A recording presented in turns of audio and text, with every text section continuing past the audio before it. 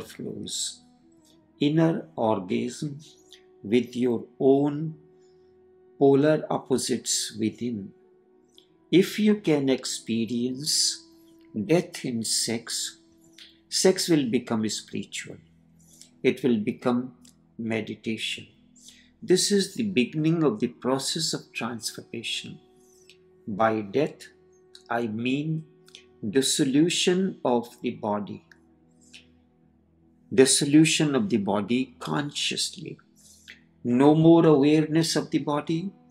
If this happens, even for a single moment, you will not remain the same. At this first layer of orgasm, awareness of the body and body consciousness disappears. Therefore, in the moment of sex, the first experience is of the dissolution or disappearance of the body.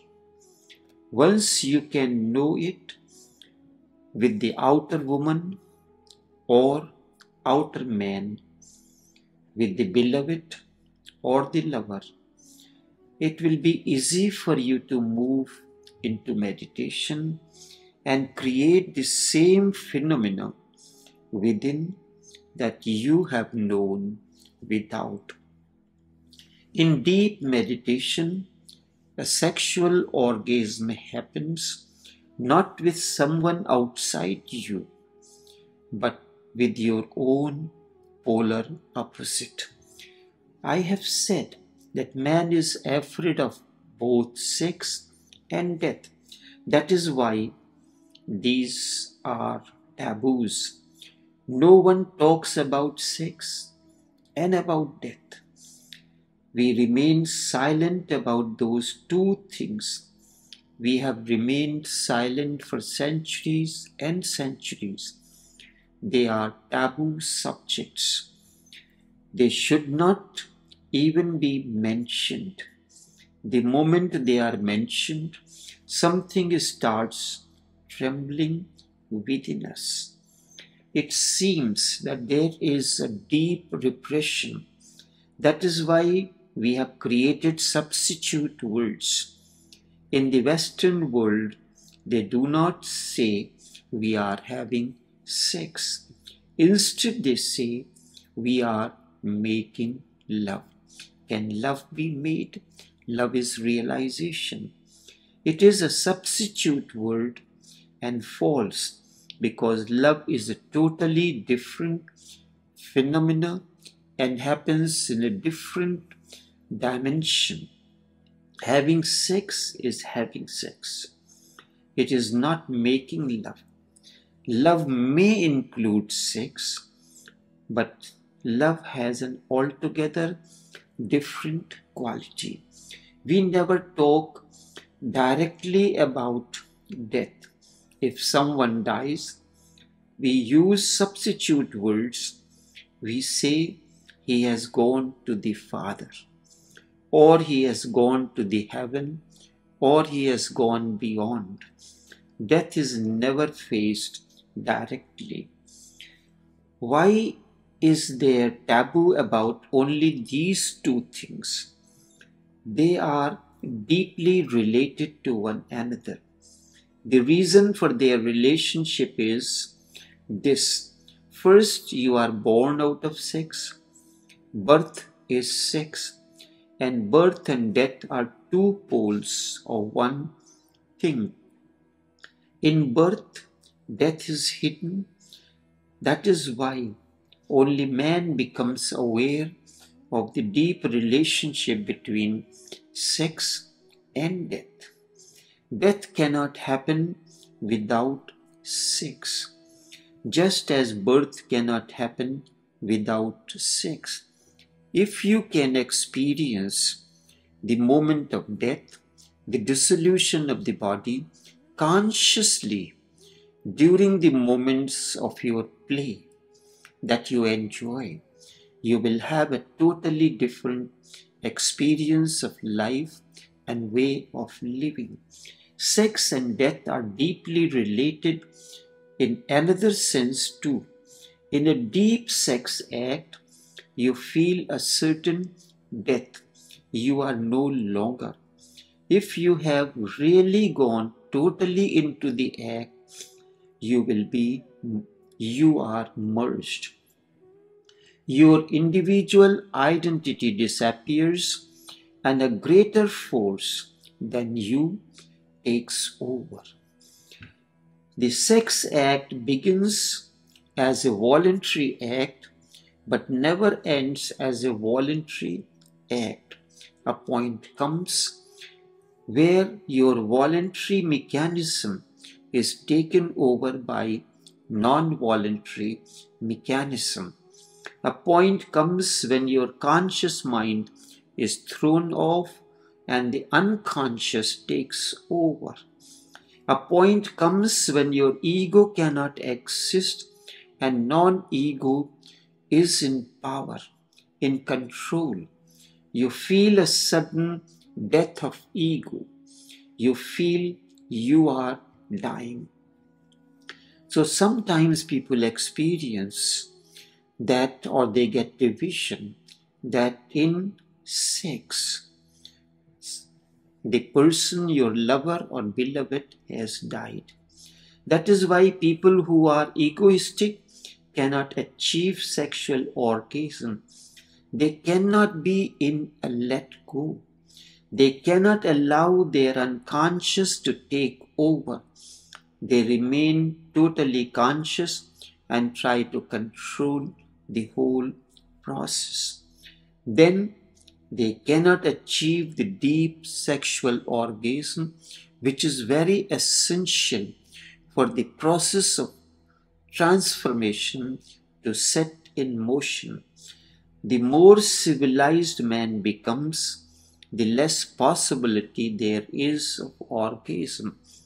The blissful moment when your ego is lost and you are merged into existence is a certain death. Death of ego, death of the conscious, death of your individuality. The same fear comes in meditation. It is again going to be a deep orgasm, similar in many ways to a sexual orgasm. In a sense, exactly the same. Those who have known or gone deeper into the meditation, they will know this.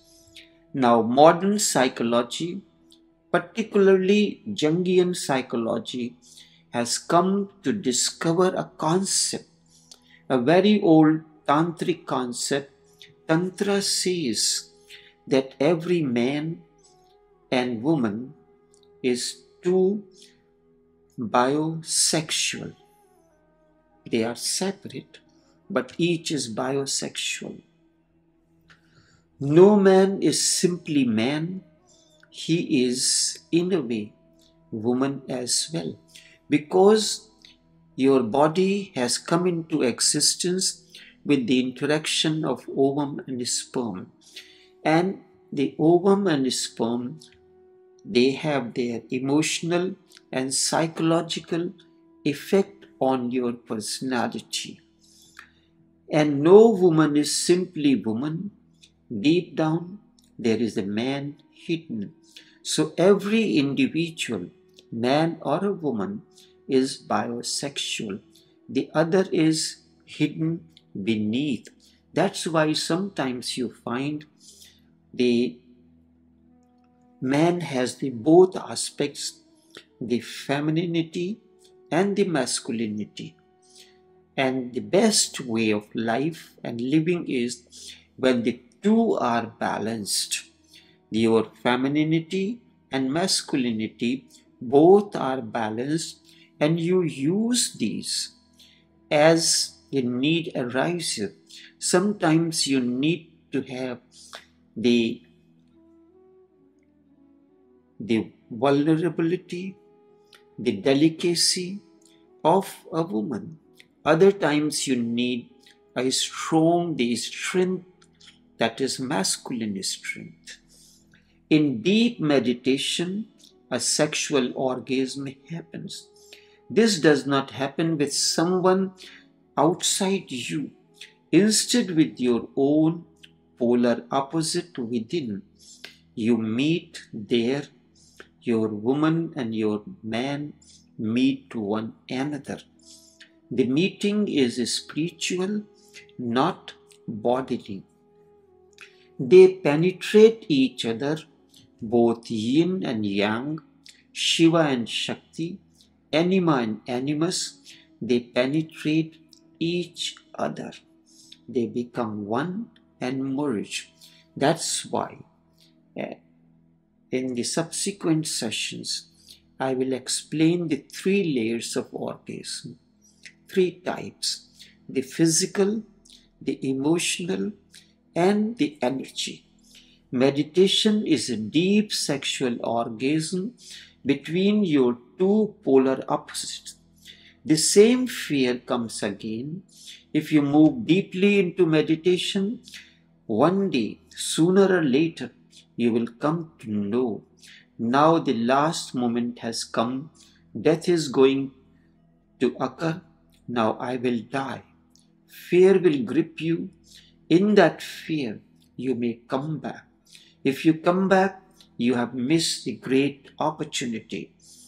It comes only rarely, very rarely. Lives and lives pass before this rare moment comes when you start feeling a deep orgasm within. Once this happens, you can live totally in that state. The inner woman and the inner man are meeting. Your 2 polar opposites are penetrating each other, becoming one. You are at the moment when you can become the whole. But there will be fear because the ego will be lost. You, as you know yourself, the image will be lost. You will die. Something else will emerge. A new being, not related at all with the old one, discontinuous with the old one, will be there, but you will die as you are. With all your past, fear comes. If you can experience death in sex, sex itself becomes spiritual, it becomes a meditation. Once you can know it with the outer woman or outer man, with the beloved or lover, it will be easy for you to move into meditation and create the same phenomena within that you have known without. That you have known without. Enough for now.